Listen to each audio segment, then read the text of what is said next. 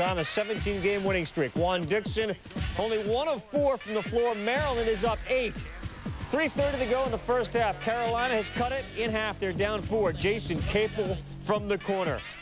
Got some arc on a shot today. It's 43-42 at the break. Second half, Maryland is down 52-46. Terrence Morris, disappointing 12 points. 4 of 11 from the field. Maryland down 3. And now the football players make an impact. Ronald Curry, strong to the hole, 4 points and 8 assists.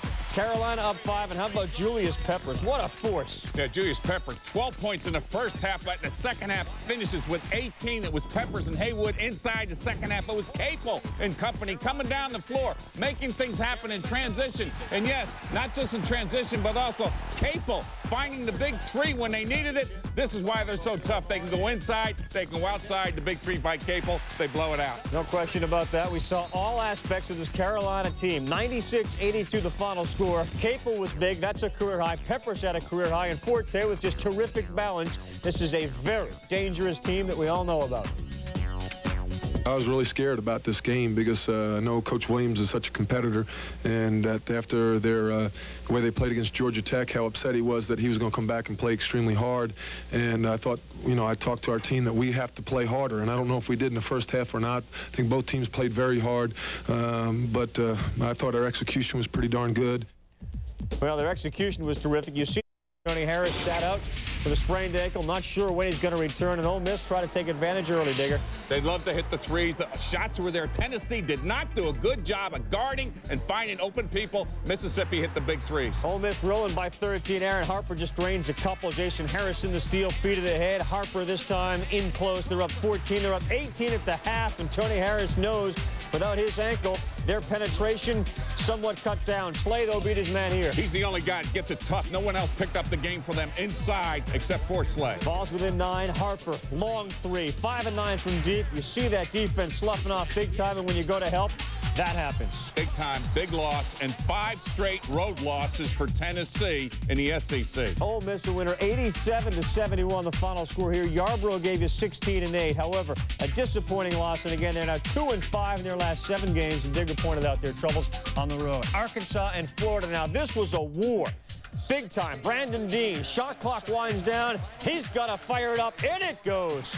That was his only bucket. We're tied at 55. Brett Nelson, how important is this guy to this club? You got to love Brett Nelson, but for one reason, Teddy Dubé back in that lineup after that injury. Nelson's been open for threes all day, makes them when they count. This was a war, but yet it was his three-point shooting that got Florida this win. A couple of good passes from Dupay to set him up. Nelson was 5 of 8 from downtown. He had 19 points. Dupay ends up with 4 assists. Florida a winner by 10, 73-63. Brent Wright comes back too, starts his first game off that foot surgery. He gives him 14 points and 10 boards. You see Arkansas 5 and 5 in the conference now, 14 wins overall. But they started out in the conference 0-3, so they're still hot, winning 5 of their last 7. Let's continue on. Mississippi State, Kentucky. The dance team helped out with a marriage proposal. It's getting near Valentine's Day, and Katie's answer to Sam, touchdown. Second half, Wildcats are up by 2 touchdowns. Gerald Fitch, Tayshaun Prince, whammo. He had 18 in the game on 8 of 10 shooting. Kentucky's up by 16. More Fitch. Bogans had 8. Kentucky's by 20. Yeah, good assist. Good ball movement by Kentucky in transition. Their defense was good. Bulldogs didn't shoot well at all. 0 for 19 from three-point range. They shoot 27% from the field. And Kentucky wins it by a final score of 76-57. Love Jason Parker, points in the paint in the first half. Big 10, they go on that 14th run, end of half. They never look back against Mississippi State. He continues to get a little more comfortable inside that game. Georgia and Alabama. This one goes the way of the Crimson Tide. 76-68. Jim brought up that story because Katie got a tee 72 seconds into the game. Digger still holds the record. Off the inbound. Corey Bradford, boom, 88 straight with a 3. He had 2 in the game. He had 8 points, and Illinois is up 46-38. Brian Cook had a real good game. So did the whole team. Yeah, Brian Cook was the game this week when you look at what he did this weekend. Inside, outside, real consistency. And don't forget, Purdue did not have Rodney Smith, John Allison. So this was big. Cook getting a steal, coming in transition. We talk about Bradford hitting the threes. It was Cook's day today after Bradford nailed Michigan State with 6 threes. Frank Williams there to finish. He had 8 steals. Demir Krupalya with the steal. He'll go all the way for the dunk. He had 7. Gene Katie is not happy. The Illini, thanks to their tenacious defense and the fact that, as Digger pointed out, no Smith, no Allison, the Illini win it by a final score of 82-61. You talk about Mackey Arena. Purdue has lost there. They're hardly embarrassed. They rarely lose like this. In fact, this is the worst loss in 34 years at Mackey Arena. And the Illini snap a 9-game losing streak against the Boilermakers. Back to the Big East. Seton Hall and Syracuse is seen on ESPN. First half, the Hall's up 3. Damone Brown had a huge night rebounding, but Eddie Griffin stole that one. He had 18 points and 10 boards. Seton Hall's up 5 at the half. Things got real tight in the second half. Deshaun Williams, Jeremy McNeil, throw down. This is on that 12-2 run when Syracuse came from 8 down. Darius Lane, though, he calls back. No, he didn't call back. That's a 6-3 of the game. Hall was 11 of 32 for deep. They took 32 threes. Alan Griffin had a terrible night shooting and still makes it when it counts. Didn't score the first 25 minutes of the game, but hit the shot to win the game because the shot gets blocked. Who blocks it? Damone Brown, who had 15 points, 16 rebounds, a huge block. Player of the game, Damone Brown, 63-62. Michael Bradley, who's an absolute force and could be a lottery pick in the NBA. Great move inside. He had 16. Nova's up 1. This isn't good for Villanova. Jermaine Medley, so vulnerable, has his ankle rolled by UConn's Caron Butler, who would suffer a knee injury, sit out the rest of the game, and that may be huge because they got a big week coming up, including a game Monday on ESPN against Georgetown. Gary Buchanan, 21 big points. Nova's up 6. Then Nova up 10. The story of the second half was this guy, Andreas Block. Banks it. Wow, 4 threes in 10 minutes, the last 10 minutes of the game. 74-60, they pull away. Albert Mooring, 6 points for UConn. Credit the box and one. He had 12 in the first game and now only 6 today. Can't handle that box and one, you don't win. Georgetown, Providence. John Linehan in transition looking for Kareem Shabazz. Providence would put up an unbelievable number against Georgetown. This is the Hoyas in their defense. This is a Hoya club that has been playing better than any team in the Big East. Providence, a Big East record, not only with threes, but with transition. They put 61 on the Hoyas in the first half. Just blew them right on out. 61. I can't believe that. When I heard that, I thought that was a final score. Providence get those 3 placards out. This was Rick Pitino's time here. Shabazz had 22 points and 11 rebounds. John through the legs, Linehan. Providence puts 100 on Georgetown. First team in the Big East to do that. They win at 103-79. There are your 2 most impressive performances of the week. Providence out of the Big East with a 103-79 win over Georgetown. And Boston College stepped up big. They win 83-59 over Virginia Tech, had an impressive win against the Cuse, and did what they had to do. So, and Xavier. Lynn Greer was huge for Temple. Has to be huge, otherwise they're really going to produce very little. He led all scorers with 30. Temple, though, trailing at the half. Second half, Xavier by 3. Romain Sato launches a 3. Xavier's up 6. He had 19 points in the game. Later in the second, Xavier up by 12. Mo McAfee behind the back. This is pretty. Xavier up by 14. We talked about the lack of depth for Temple all season long, and John Chaney has caught up with them. Xavier a winner, 78-71. The final score here is McAfee didn't have only just the 12 points. He also dished the ball for 12 assists. Well, Temple just lives and dies with the threes, and they don't have the inside attack. Xavier coming off that loss in Philly this week to St. Joe. I still think St. Joe, Xavier are 2 best teams, so we'll see what happens when we look at the A-10 tournament. St. Joe's won this game, 2 free throws at the end to win it against St. Bonaventure. So from that standpoint, maybe UMass and Temple have to win the A-10 tournament to go to the big dance. Otherwise, you may just see 2 A-10 teams go at all. All right, let's move along. Cincinnati, Southern Miss, first half in this one. Cincinnati's up 13. Kenny Satterfield breaking a man down. Baseline for the hoop. Conference USA not nearly as strong as it's been in the past. Cincinnati's up 15. Southern Miss's Brad Richardson on the drive. Little guy goes in against some trees. Pretty move like that. Will avoid a block. Southern Miss down 13 at the half, though. Cincinnati pulls away. Satterfield and Logan. That was the show. Logan at 19. Cincinnati a winner, 64-52. When they play, Cincinnati wins. When they're inconsistent, they lose. Now, when you look at this win tonight, Cincinnati, to me, at an RPI of 35, the only power team in the RPI, because Southern Miss is at 67. All the other teams in Conference USA are in the 70s. This is in 3 games at least, he's going to miss with a bad wrist. Luke Axtell, Kirk Heinrich lays it up, lays it in. He had 20, 6 of 8 to start the game. Jayhawks by 7. Second half, all Kansas. Heinrich and the big fella Eric Chenoweth working a little 2-man game. Chenoweth tough in the paint tonight. 17 points, 12 rebounds. They need that if they're going to get a shot at the Final Four. Kansas by 5, under 5 to go. They're up 9. Nick Collison takes the nasty slam and the foul. Kansas by 11. They go on to win 77-69. 62-61. Digger mentioned Chenoweth with a huge game. Heinrich leads everybody with 20. Cowboys didn't score a field goal in a final 7-22. Back end of the double dip on ESPN, Oklahoma and Texas. Jameel Haywood, the perimeter, dishes to Nolan Johnson. Pretty off the window. Sooners lead is 15. This was a waxing. Hollis Price, Aaron McGee, turnaround, short jumper in the paint. It falls. He had 12. More from Johnson. Little crossover. Maurice Evans. See you. Spin in the lane. Turnaround, Jay. At that point, you just want to say, you know what, let's end it now. Sooners are up 19. J.R. Raymond has been a big player for them. They've won 7 in a row. He's gotten them just about 20 in each of those, and he helps again. Sooners win. They end a Texas 25-game home winning streak. Johnson ends up with 23 points. We move along. Wake Forest, Florida State. FSU's top scorer is Monty Cummings. He's out with a flu. Well, you couldn't tell. Maybe he missed some classes with the flu. Darius Sungaila tips the ball, and that's some battling on the boards. He'd convert. They're up 10 at the half. Second half, Noles come back. One thing about the Noles, they'll stick around games. A 10-0 FSU run, Noles down 5. Josh Howard playing heads-up ball. Josh Howard has been the only consistency you've seen in Wake's offense the past 7-10 games. He's the one that makes things happen, gets a loose ball, rebound, gets it back out, and then sets up the 3. They're up 6. Younger fans, okay, the future's bright here, 71-65. First ACC road win of the year for Wake. Doesn't mean anything because they've lost 7 out of the last 10 games before this game. Wake Forest is still not a solid team. How about O'Kelly coming off the bench with 15 points for the Demon Deacons? We move back now out west, UCLA. Interconference. Look at Dickey. Valentine's Day. Dickey and Brent sitting in a tree. Lance Williams, double team. Andre Brown's open. UCLA lead is 7. From there, the Bruins go on a huge run. Jason Capone, transition 3, up and down. He was the guy against Southern Cal the other night with the big 20 points, getting it done in the second half. And here he is, Billy Knight again. Had 22 against Stanford, hits 2 big threes back-to-back. UCLA just too much for the Demons. This is a dangerous club. They go on to win at 94-88. They peak, it seems, in the second halves of these seasons. And Capono gives you 28, 11 boards. He was very effective from the outside, hitting 5 of 6 from deep. Cal, Oregon, first half, time running down. Shante Leggins, Brian Foran-Kelly, buzzer beater. Bingo, Cal down 4 at the half. Second half, Sean Lampley gets the ball.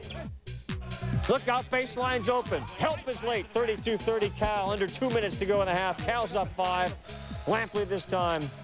This is just muscle. Big muscle. Get out of my way. The pit, pulls it right inside. 65-56. Lampley goes for 17 in this one, and Cal is a winner over Oregon. Cal, since December 5th, is now 16-3 on their way to an NCAA bid. Oregon's fading out, losing 8 of their last 10. Disappointing for Oregon. Elsewhere, Stanford is a winner, 82-63. Casey Jacobson with 18 points for Michigan State and Minnesota. And Minnesota played them tough at home. Michigan State struggles. Big bomb from the outside. The Gophers had to play without Michael Bauer and J.B. Bickerstaff. They're both gone. Bickerstaff for the season, but then the inside play a little bit too much for Michigan State. Hudson was huge. It gave them a 4-point cushion, and they worked the ball around. Launch time. Bell hits it 94-83. Michigan State is aware they come off that loss to Illinois Tuesday and rebound with a victory. Iowa Northwestern tied at 41. The Wildcats try to snap a 32-game regular season Big Ten losing streak. Hard to the hole they go, and things look good. Bill Carmody's defense really made a difference. Iowa shoots only 35% from the field in the game. Northwestern hits the big shots at the end, 49-41, and then they pull away. They pull away, but when you look at what happens now to Iowa without Lou Recker, they lose to Ohio State at home. They lose this from today. They got to go to Michigan State this week. Iowa could be fading in the Big Ten. Winston Blake leads them with 20 points. You saw 2 threes. Meantime, Wisconsin, Ohio State swing the ball around. 3-ball, good. Buckeyes at that point find themselves up 56, down, I should say, 56-53. Wisconsin hit only 1 shot in the last 4 minutes. They do the rest with 2 free throws. 58-56. Now, Ohio State by 2. Last second shot. Oh, Vershaw also took a shot late, and it was unable to go. So Ohio State 3-17, Eastern Michigan by only a point. Most likely it was Brandon Hunter, and why not? The guy can talk the talk because he definitely walks the walk. Early first half today, Brandon finding Patrick Flomo for a pair. Ohio up 10-9. How about some Flomo defense? The theft, then the give to Hunter. Hunter all the way down. Easy rim bender. He had a game high 29 and 9 boards. We'll have more on him in a moment. 38 seconds before the break, CJ Graham. Gorgeous spin move. Alley-oop to Ryan Perlman. Ohio leads 39-38 at the break. Second half, all Ohio. Open up on a 17-6 run. Slow-mo of Flomo. And then Anthony Jones giving the fine China down low to Hunter to give him an 8-point lead. They would not look back. Larry Hunter opening the bench in the end. Jason Crawford around everyone for the scoop. And then Crawford making the most of his minutes, going all the way and throwing it down. Ohio wins it 94-68. Now back to Hunter. He's now had double-figure scoring in 18 games this year, 7 of them for 20 and more, including today, 2 straight. One more thing, with his 9 rebounds, he now has 205 on the season. The second straight 200-plus boarding year for him at Ohio. Ohio 8-1 at home, 5 of those wins by double figures as they jump to 13-8 on the season. Next up, Bowling Green and Buffalo. Falcons trying to get to the 500 mark, extend the win streak to 4. Buffalo just 2-18. Trent Jackson, the big-time 3. Bowling Green up 8 later in the first half. Jackson for the big-time dunk. Bowling Green up 18-8. Second half, 6 minutes left. Buffalo just trying to get back. It's not going to happen, though. They pull within 19 here on that steal. Late in the second half, Bowling Green will work it around again. This time, Keith McLeod hits the 3. Bowling Green, no problems. An 18-point win as they win it 70-52 with the win. Coach Dan Dakich is now a perfect 6-0 against Buffalo. McLeod leading the way with 20 points. MAC East Player of the Week, Len Matella. Another good game, 17 points. Falcons now at the 500 mark. They are 10-10. Showdown time of the MCC. Cleveland State trying to move a step closer to the regular season title. Not bad. The Vikings picked to finish 5th in a preseason poll. Coming into this evening's game against Butler, Cleveland State was in first with a game lead over Detroit and a game-and-a-half lead over Butler. Vikings on a 7-game win streak. Head coach Rolly Massimino on a high after having his contract extended yesterday. 6th largest crowd in Goodman Arena history. Butler out on a 9-0 run. Thomas Jackson 15 points tonight. CSU coming back right here, 13-2 run. They take a 19-17 lead. Right before the half, Vikings Jamal Harris from Cleveland Heights, big-time 3-pointer from Cedar Hill. CSU up at the half, 30-23. Second half, nice move by Cleveland State's Kevin Ross. Only problem is that CSU's only bucket in the first 6.5 minutes of the half. Butler's Darnell Archie off the pick and roll for 3. We're tied at 32. Seesaw until the final moments of the game. Just 2.7 to go, tied at 56. Brandon Miller, the 3 and the dance. Last chance, Theo Dixon from Cleveland Heights has a chance, but he can't score in the play. And CSU comes up short. They lose 59-56. So Cleveland Heights, Theo Dixon did it. Center Arizona putting on a dunk fest of their own. First half, Zona up 20. Richard Jefferson backdoor throwing down the alley-oop. Jefferson 4 for 6 from the floor. Dikembe Mutombo and Stephon Marbury liking it. Arizona up 22 at the break. Second half, Jason Gardner throws it up. Jefferson, 2 of his 10 points to go along with 2 boards. Steve Nash loves it. Later in the second, Lamont Frazier gets up for 2 of his 7 points. Worth another gander. Nice finish by Frazier. Mutombo likes it. Arizona. The magic of television. I'm telling you, Arizona gets the victory. 86-51 is the final. WSU losers of 8 straight as Arizona improved to garners their 32nd straight win over the Cougars. Lauren Woods leading the charge, 18 points, 6 boards, 5 assists. And battle Saturday, St. John's at Miami. Second half, Omar Cook misses, and watch Darius Lane rebound. He inadvertently hits Cook with an elbow. Oh. Cook's lip was split. He would go into the locker room for 5 stitches in his upper lip. He missed more than 7 minutes, but he did come back. 30 seconds left now. Red Storm down 2, and look at Omar Cook. Stitch this. Tied at 63. They went to overtime. In double overtime now. St. John's down 3. And guess who comes up with another big shot? Omar Cook for the tie. Even at 74. Next possession, Cook, another deep 3. Red Storm win. Cook, 21 points, 12 assists. It's St. John's second overtime win this season. Late second half, UAB up 1. Altron Jackson will miss the runner, but Garrick Morris is there to clean up the mess. South Florida up 1. Under 10 seconds to go. Bulls up 1. Leandrew Bass on the baseline for the victory, but he's denied by Sam Sanders. South Florida wins 61-60. Down 1. Troy Murphy tips in the miss, but Notre Dame's Ryan Humphrey is called for a foul. Notre Dame up 1 or not? Well, watch it again as Murphy's going to tip the ball just as Humphrey grabs Calvin Bowman. The basket counts. Bowman would hit 1 of 2 free throws back at the other end to tie the game at 66. Later, West Virginia down 1. Martin Inglesby with the steal. That led to 2 Notre Dame made free throws. 20 seconds left. West Virginia down 3. Humphrey with a block. Josh Yeager with a chance. His 3 is up and not there. They get another chance, and it's Lyles for 3, and that one is no good. And Notre Dame escapes 69-66, even though Murphy scored just 15. Says Murphy, I didn't get the touches, but so what? The first 4 overtime game in Big 12 history. Since then, Iowa State has won 7 straight. And Missouri's 2 high scores from that game are both out. Kareem Rush had 32 for the Tigers, but he broke his thumb last week. Clarence Gilbert scored 43 for Missouri. He's been suspended by Coach Quinn Snyder for disciplinary reasons. So Missouri's shorthanded for the rematch against the Cyclones. And we have highlights of this. Brian Grauer did some things. He did many things from the outside for 3. Now Missouri down by 8, more Grauer. From the right side, he had 8 threes in the game. Missouri down by 5. Larry Eustachy of Iowa State, what do you have? He had 31 on us last year, and we can't get to him. How many threes does he have? 2? He's got 6 points. You can't stay in the lane for over 3 seconds, or it's a violation. You've got to come in and execute. You got to execute. You got to play some D. Grauer, though, for 3 right in front of you, Stacy. Cuts the Iowa State lead to 2. Still first half, Jamal Tinsley.